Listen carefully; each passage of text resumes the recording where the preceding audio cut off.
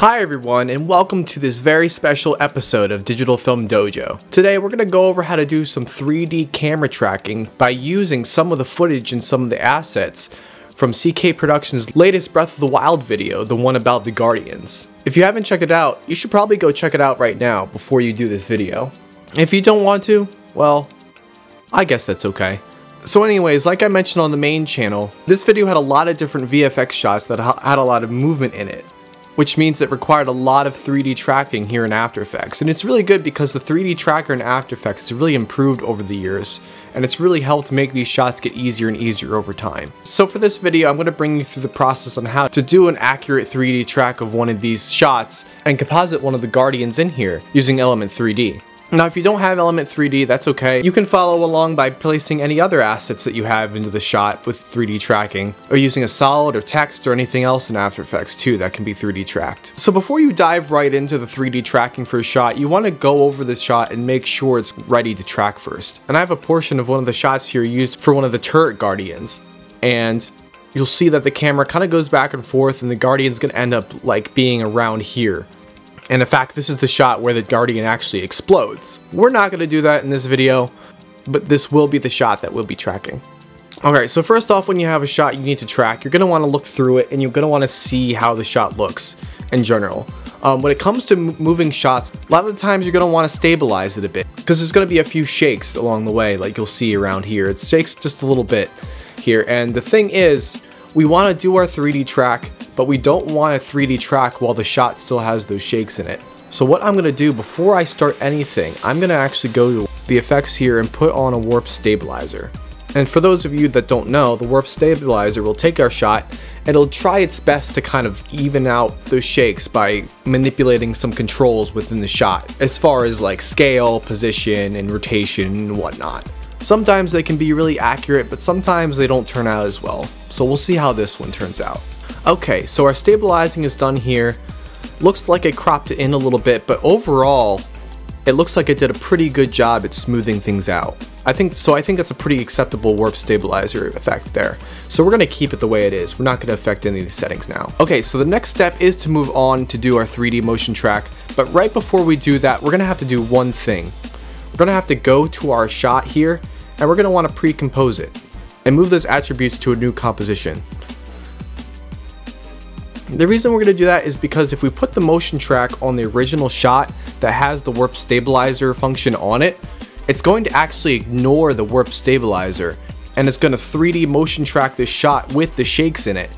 And what will happen is when we put our 3D object in later, it's not going to line up correctly. So when you're 3D tracking something, you always want to have a blank plate, a shot or a pre-composed comp that doesn't have any effects like that hooked on it.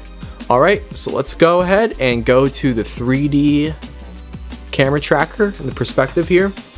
And again, the 3D camera tracker in After Effects has really improved over the years. It hasn't always been the go-to 3D camera tracker for VFX artists, but it's really improved a lot over the past couple of years, and people have been using it a lot more instead of having to go to Mocha or Dojo or any other type of 3D trackers. It makes things a lot easier when it can just kind of stay in After Effects and you don't have to outsource it to another program.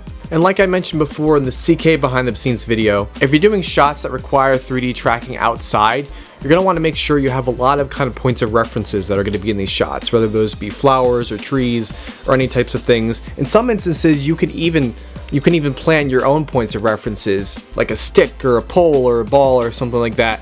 You just have to keep in mind that you might have to take that out of the shot, or you're going to have to cover that in the shot. Okay, so it looks like our 3D track is done. Let's take a look at what we got here. So we got a lot of different points of references here. That's what these little X's are. And you're going to see when we go through, those X's kind of stay in the same spot where they are in the shot, which means we did a pretty nice track here. We got some tracking back here, we got some tracking in the foreground here. So this is where it's important to know where your 3D object or wherever you're putting in the shot is going to be placed in the shot, because that determines where you're going to find your points of references. No matter what points of references you make, it's always going to create the same camera. In fact, if we wanted to, we can go ahead and just create a camera right now, and it's going to create a camera that's based off of the motion track we made, and any type of stuff that we put in the shot is going to be motion tracked. But what we really want to do, let's undo that. What we really want to do is we want to pick out the spot where our 3D object is going to be in the shot. We're going to want to make a plane or a null object where that's going to be to find those points of references for our position, and then we're going to apply that to our 3D object later. So we're going to look in the shot and we're going to determine where our thing's going to be. Our 3D object's going to be right about, I would say right about here. So we're going to kind of highlight the X's that are in this territory here. Maybe just these guys right here. And I'm gonna create a solid in a camera. What that's gonna do is that's gonna make a solid that's on our shot here. And look at that, it's actually 3D tracked in here. We already have a 3D tracked object in our shot automatically. And if we look at the coordinates here, these are the position coordinates that we're looking for. And these are the ones we're gonna apply to our 3D object when we put it in here. Now, if this concept is seeming kind of confusing, let's try to put things in perspective a bit. Literally, these coordinates of the position apply for an object that's in this general area of the shot. What the 3D camera tracker kind of does is it analyzes your shots and determines where a 3D object would end up being in the shot based on their coordinates. So let's say we made another solid here. Let's do a different colored solid. Let's do a red solid in here. Place it in and just make it a 3D object just on these regular position points here. Let's see where it ends up. If you put it at a quarter or third quality, it's gonna go a lot faster. And if we kind of make this smaller a bit to see it a little better. Now, this is when these points really matter, because take a look at the red solid compared to the purple one. It's moving a lot different because within this 3D camera scene, it's actually a lot closer to the quote-unquote camera. And if you think about it in real life, something that's closer to the camera on a real life set would move differently than something that's a little farther away. Movements might be a little bit more drastic because it's obscuring the camera a bit more, while something farther away, the movements might not be as drastic. Let's try to put one that's a little farther away. Let's make this green solid and make that a 3D object. And you can tell when something is farther away or closer based on the Z coordinates here. We'll hide this green one for now. Look at the red one. The red one's at 0. And the purple one is at over 14,000, while this part is 0. Which means something way back here could be like 50,000 or no, hundreds of thousands. Let's take our green one and push it back a bit. Let's see how far we can make it go. We're gonna push it way back, even farther back than the purple one. And see how it's affected. About 46,000 or so. This red one.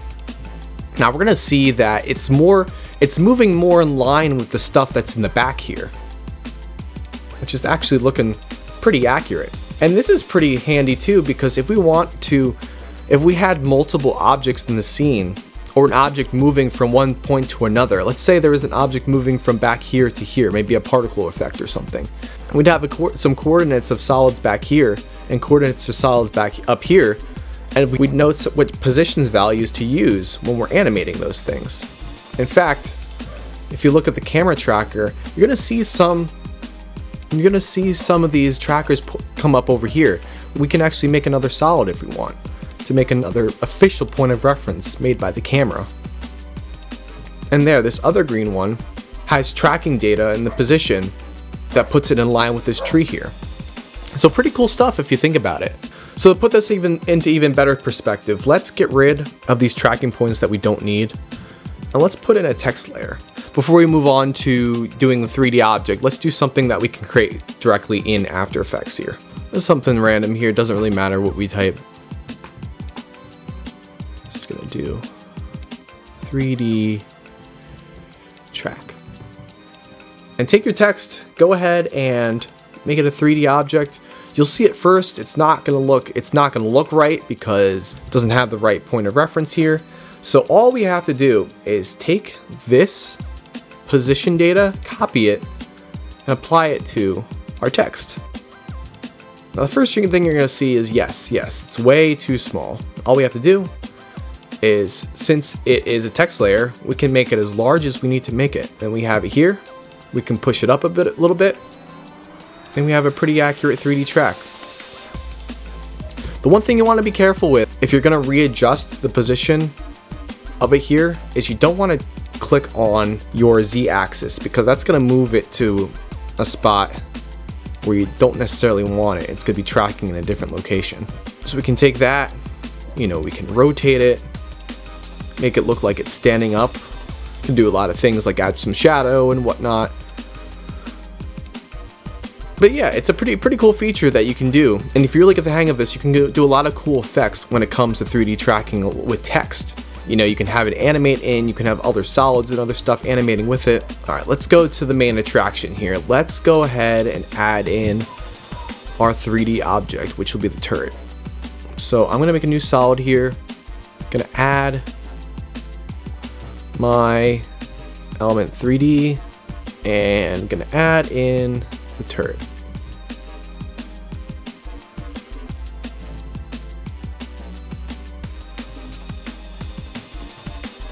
There it is. There is our turret. Now in this episode, we're not going to really go into the texturing and all this stuff. That's a whole nother process that we have to go through. So we're just going to use the 3D object in here the way it is. And you're going to see, again, when we put it in here, it's going to have its values kind of zeroed out. So it's going to be way too far in front. So all we have to do is kind of do the same thing we did with the text. Bring in our world transform options here for element 3D. And copy and paste our position coordinates here accordingly. So Z will go in Z, Y will go in Y, and X will go in X. Alright, and it's found its spot here. Not exactly where we want it to be, so let's go ahead and move it up with our Y and our X to where we want it to be. Put on the motion blur to make it look a little smoother. And there we go, the track is looking pretty good. Now all we have to do is kind of scale it up and move it around and kind of mess with our settings here with our rotation and our position to kind of get it angled the right way that we want it. And Element 3D makes this stuff really easy. Now we're doing this in Element 3D, but we don't necessarily have to do it in Element 3D if we wanted to. You can always take this tracking data that you have with your camera and your coordinates, and you can export it to a project in Cinema 4D if you wanted to, and you can put your object in there as well using the same principle. But sometimes it's a little easier to kind of keep it in the same program here using Element 3D and After Effects.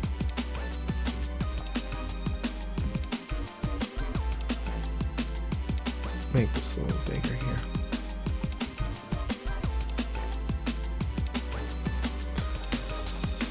And it's pretty amazing the way it can just do it like that.